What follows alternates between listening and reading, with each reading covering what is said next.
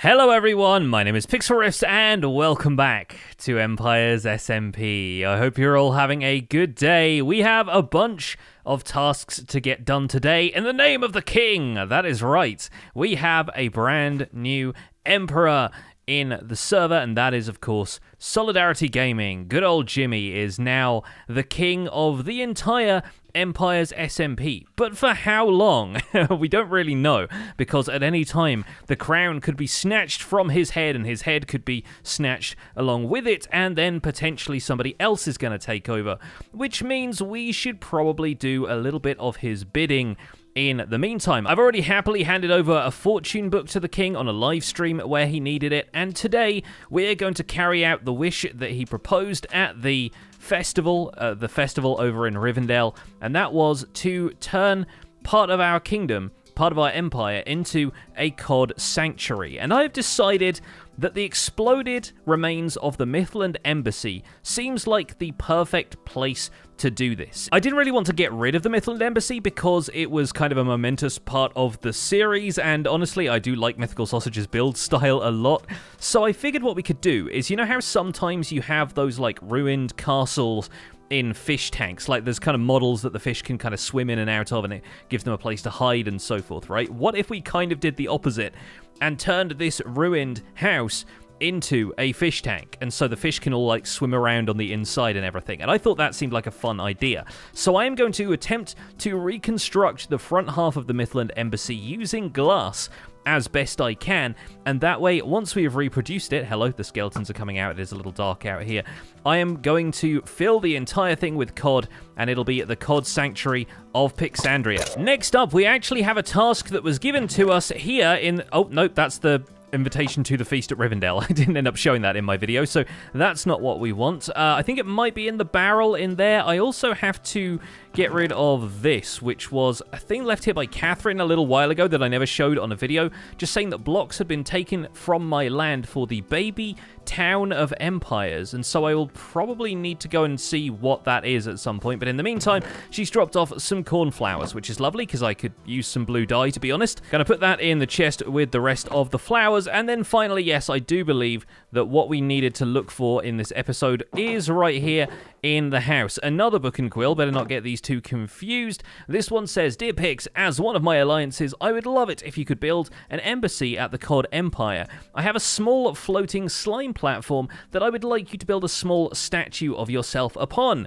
From the Codfather." We should probably say it now, from King Jimmy himself, the king. Right, since we've been an ally of the Codfathers for some time, it's kind of cool that he's giving us the opportunity to go and build another statue over there, especially considering what I did with the first statue, so we will probably end up going and doing that a little bit later in the episode. But before we do that, I have a little bit of an update to make to this map, because, goodness me, this map was not updated for a long time, and the tentacles and stuff that were around my empire have now gone. We do have the exploded Mythland Embassy, soon to be Cod Sanctuary over there, and as you have no doubt seen, I might need to walk a little bit further north to get all of this updated. A little bit of work has been done on the Anthill. And I say a little bit of work, that is of course a classic British understatement, because working on this terrain has taken a super long time. I've still been doing bits and pieces of it on streams and off camera here and there, but I've managed to capture it all in the replay mod, and so before we do anything else in this video, it's time for a good old-fashioned time-lapse.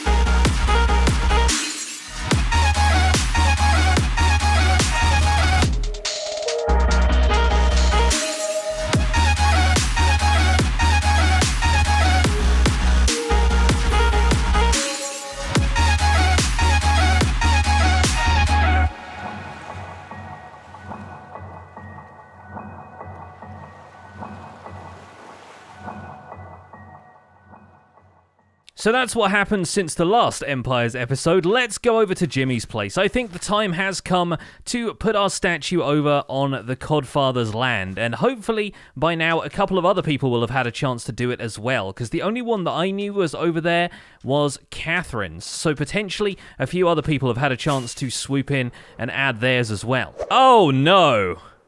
Oh no! I don't think I can show this. I don't think it is going to be possible for me to show this.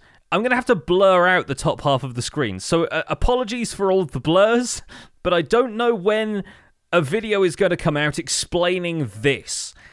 So for now, I'm going to have to hop down here, try not to look up too much, and find a slime pad for myself, because most of them right now are a little bit occupied. I'm not sure what Jimmy is going to do about that, because it seems like one person has occupied more than one of the slime pads. The only one that remains, though, is this little one kind of tucked towards the back here. But hey, it's the closest one to Pixandria, so I feel like it should be okay. And I think I have a pretty neat statue design worked out, so we should be able to give this a good old go. And I brought everything I need with me in these boxes, so hopefully that should all be okay. We can start with a little bit of white terracotta, some dark oak, and thankfully I thought ahead of time I brought the stone cutter with me as well, so that we can use some of the copper. Now the middle point of the platform is here, so I guess we're gonna start like there, and this is where we're going to have basically the sandals that are part of my character's skin, because, I mean, if I take the shoes off and everything, I'm basically going for this look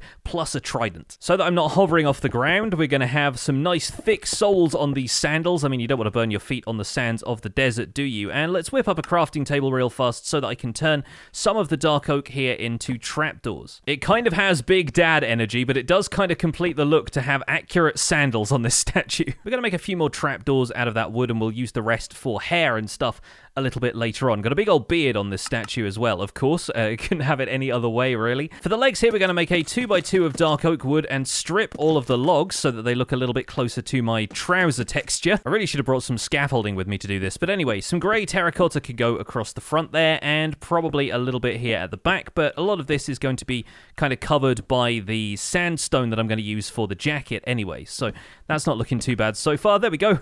Behold, my legs. Let's bring all of this stuff up on top of my legs, shall we, so that I can actually continue building the rest of this. Then we're just going to make a big old shirt out of the grey terracotta, or light grey terracotta, I guess this is. We're going to give it some gold buttons down the middle, so one there and one there, and it's going to make me look a little bit like a gold button snowman for a while here. That's where the neck comes in. We want a bit of white terracotta for the start of the chest going up into the neck, and on top of this is where my head's going to go. However, in front of that, we are going to start the beard, and so behind this, we need to have a stair kind of facing that way, like so that the beard kind of hangs down in front there, and I think that's going to work out pretty well. We'll need some stairs either side, like so. We'll probably put 2 blocks there, and then in the middle of that, we'll have an inverted stair, and that's going to look like a mouth from the front, which I'll show you in a second once I'm done building up the rest of this. This frightening monstrosity at least needs a pair of eyes and a nose, so we're going to tuck those in there. We'll use the light grey terracotta for the nose. Perfect. And so far, it looks incredibly weird, but the basics are there at least. Now we've got to add the hair and the jacket and all of the extra stuff, and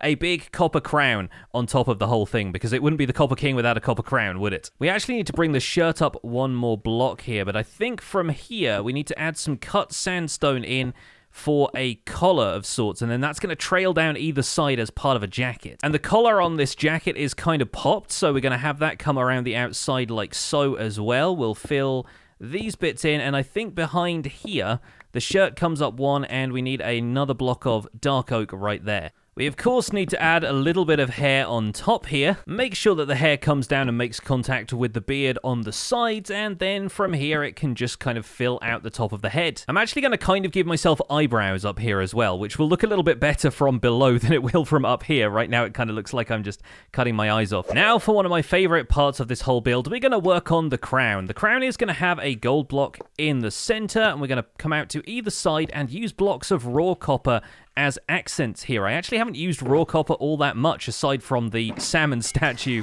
initially, but we're going to wax all of this stuff, of course, so it doesn't end up aging. My crown shall last for a little while, at least. Apparently, in the next Minecraft update, you're going to be able to get 4 cut copper blocks out of a single block of regular copper, which I have to tell you, I'm pretty excited about. But here's where we're going to put a few more of the trapdoors in, just for a little bit of hair texture, because my hair is always a little bit messy, so it kind of makes sense that we've got slabs and trapdoors and all kinds of stuff around here. I also want to reach down and put a slab here instead of a plank, just so we end up looking like I've got ears. Having ears is definitely underrated. Let's take a look at what we've got so far, and it's already starting to look a little bit more like me, but the jacket is probably the most important thing. It feels like the trademark of the Copper King at this point, so how about we go ahead and do that? The first step, as always, is to T-pose to assert dominance. But down the front here, we're going to have a bunch of copper blocks. These aren't going to be oxidized copper, they're actually going to be regular colored copper, and that's going to be kind of the trim of this jacket, looking very royal and regal. Then up the sides, we're going to do some cut sandstone for the outer lapel of the jacket. Might have given myself a little bit too much length in the shoulders here. We only needed 2 by 2. We're going to turn all of this into weathered copper. We're going to put this here as kind of like a shoulder pad. Dangle a little bit of the lightly oxidized stuff around the outside. And, of course, make sure all of this has been waxed. We'll fill in the sides a little bit here as well, of course. We'll have the back part of the jacket smoothing this out. We're going to do a design on the back and everything. Then, of course, he'll need an arm down this side and some white terracotta in there. Perfect. That's the left arm done. Now for the right arm, which is going to be the one holding the trident. This one's going to come down by 2 blocks and then out by a couple of blocks. We'll have the cuffs right here, and we'll have a hand holding the trident. Now, the tines of the trident, the kind of fork sections of it, actually look more white than coppery. They look kind of like they're made out of quartz, and so I brought a little bit of quartz over. Should be more than enough to do the job. I never used to use the stone cutter all that much, but since the invention of copper, I think it has become one of my favorite things in the game. So there we go, that's a trident. I'm going to add a little bit more copper to the underside of here, and I'm not going to worry about waxing any of this stuff, because if lightning strikes it, then it changes color, and I honestly think that's going to look even more awesome. But that right there is a pretty decent statue of the King of Pixandria. Now, I'm not going to show you what I'm comparing this to, but you'll need to go and check out these episodes for yourself. I'm sure when King Jimmy logs in to check out the statues at his embassy, he is going to be pretty amazed, and not just by my one. Either way, I'm pretty happy with it. This would be the kind of thing that I do on, like, Hypixel Build Battle back in the day, so I'm happy with that. That's a nice little statue here at Jimmy's embassy, and I'm going to head back over to sort out what we're doing with this Cod Sanctuary. So here we are, back at the former Mythland Embassy. And I say embassy in massive inverted commas, of course. I need to do a little bit of cleanup here, but in the meantime, we can go to a forensic reconstruction tool that I've been using lately that can hopefully help us look at what the Mythland Embassy looked like before it was summarily destroyed. And from there, we'll try and reconstruct the front of it as best we can, because the whole front face of the building has kind of been destroyed. But I think we can probably do a decent job of this, even though we're just going to be working with full blocks of glass. Maybe we can throw in a couple of panes here and there. Let's go to the tape and let's see if we can make an accurate reconstruction. Ah, the Mythland Embassy. Not exactly my finest hour, was it? Nope. Especially not that part. But I think maybe if we pause it here, and I think we can rewind the footage, we should hopefully be able to reconstruct the Mythland Embassy as it was, giving us the perfect look at the structure we're trying to reproduce in glass here. There. Perfect. Okay, so this is the template we're going to have to work from. And I'm thinking that this might be a little audacious, but what I might actually do is cover up the areas of the ground that were dirt and grass and stuff before, like the little pathway he built around the outside. I might turn that into glass as well. So it's basically glass all the way up to the front, and this bottom section here, if we can seal off the cave down there, could be part of the Cod Sanctuary as well. Give them a bit of a diverse environment that they can play around in. That seems like fun, and it's the first time that I've really tried out a build this big using just glass. And obviously we've got a little bit of framework to make sure that we can keep it within the lines, but I think this could turn out looking pretty cool. So I'm just going to get on with this, and I'll see you guys on the other side. Well, I am absurdly happy with this. This turned out incredible. I think it's honestly kind of better from the air than it is on the ground because of the transparency of all of the glass blocks, but the structure is there. We can literally walk up to the front door, and part of me is kind of tempted to put a TNT minecart in there for the fish to play with, but I honestly don't know if them nudging it into a block would make it explode, so I don't want to endanger the cod. They're endangered enough already on this server, apparently, but I need to fill this thing with cod now. But outside of that, I think it turned out spectacularly well. The ghost of the Mythland Embassy has now been transformed into a Cod Sanctuary. And I might even spam some bone meal in here so that we can grow up a bit of seagrass and the cod can feel at home. I need to go to the Cod Empire to grab a couple, though, and then we can start repopulating this area with cod, as was meant to be for the king. Let's go and get some buckets and let's do this. Well, this place is already looking fabulous. We've got a little bit of seagrass down here, making the cod feel at home. I'm going to throw in a little bit of kelp, bone meal that here and there as well, so that they can have something to swim in and nestle around, and this place is going to feel like the perfect paradise for our friends, the cod. And all I've got to do is release the rest of these into the sanctuary, where they will hopefully be safe for the rest of the server. And thankfully I had a conduit set up in the river nearby when I was working on reshaping the river a little while ago, so I didn't even have to worry about water breathing inside of here, which is great. And all I gotta do is release these last few cod against the wall like so, bucket up all of those buckets together. That was everything that I brought over from the ocean. Be free, my friends, in safety and security of the new Pixandria Cod Sanctuary. And if you'll excuse me, I'm just going to let myself out the front door. There we go, replace those two brown glass panes, let the waters recede, and there it is in all its glory. Look at these cod, look at these luxurious cod living up their lives in the old Mythland Embassy. I'm so happy with that.